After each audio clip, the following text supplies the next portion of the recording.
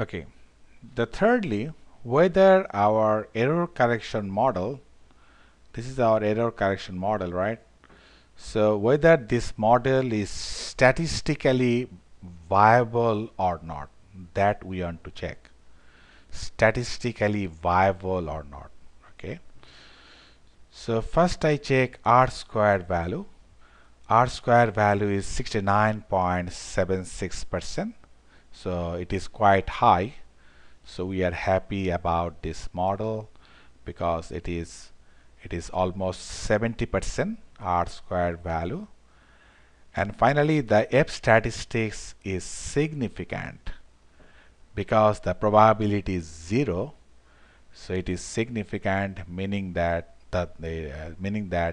all the independent variables jointly can influence the dependent variable.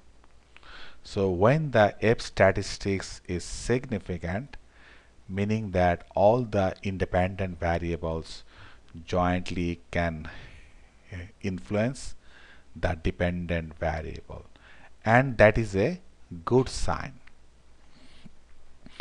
And one more thing, here is C2 is significant, that is a good sign, and C4 is significant because p value is very small, and also C6 is significant but not at 5%, but at 10% level it is significant.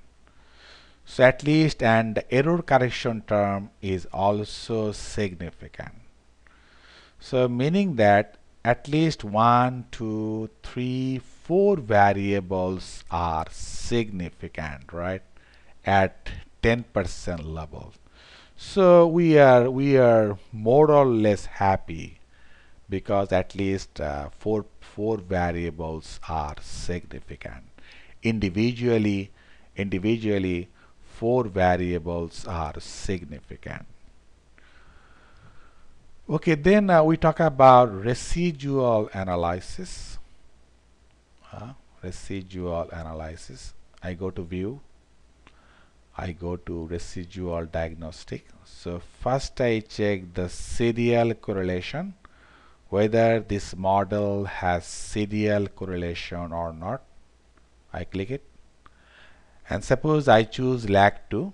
I press OK. So here is the Bush-Godfrey serial correlation. And what is our null hypothesis?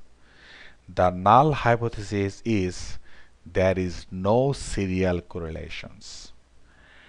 And we choose the observed R square and the p value. What is the p value? 87.82%, which is more than 5%, meaning that we cannot reject null hypothesis, meaning that there is no serial correlation in the model. So there is no serial correlation in the model. So we are happy about this error correction model. Okay, then I check about the heteroscedasticity test. I can check this one, the second one, residual test. Okay, here I choose the Bush-Godfrey test. I press OK. And here I choose the observed R squared. It is the test of Bush-Godfrey, observed R squared, and corresponding p value. So what is the null hypothesis? The null hypothesis is there is no the null hypothesis is that the model is homoscedastic. The model is homoscedastic, and we can reject the null hypothesis if the p value is more than we can reject the null hypothesis if the p value is less than 5%. But here what is happening? How much is the p value? 6.22%, which is more than 5%, meaning that we cannot reject null hypothesis.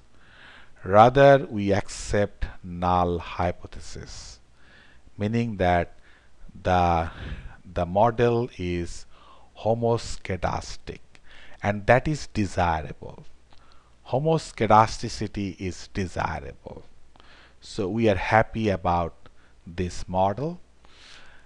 Then finally I check the test of normality, that is here, histogram, and it is the Jarkabera statistics and corresponding p-value. So what is the null hypothesis? That null hypothesis is the residual is normally distributed, and it is desirable. It is desirable for a model. And here our p-value is how much? 71.64%, meaning that we cannot reject null hypothesis, meaning that we accept null hypothesis. That is, the residual is normally distributed, which is desirable. So for this model, everything is good. The R square value is quite high, F statistics is significant, and there is no serial correlation, there is no heteroscedasticity, and the residual is normally distributed.